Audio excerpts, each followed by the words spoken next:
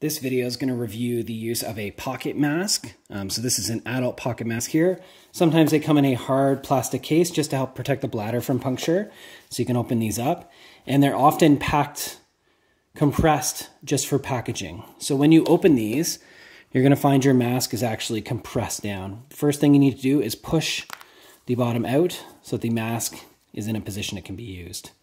Now in terms of positioning this on the patient, the point is always going to be in the direction of the nose, and there's a one-way valve already attached.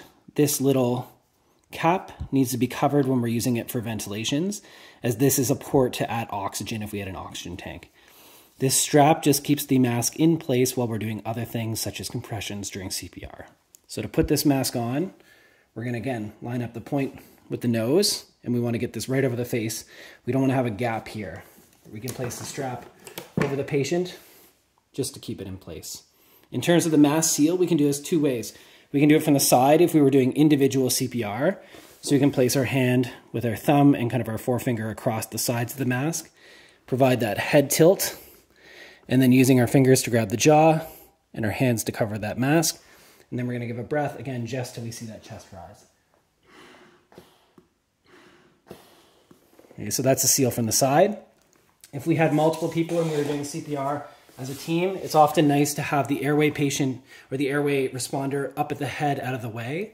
In this mask seal, you can use your thumbs across the mask and then use your fingers to grab the jaw with a head tilt to support it as you're giving the breath. And again, just giving enough air to see that chest rise.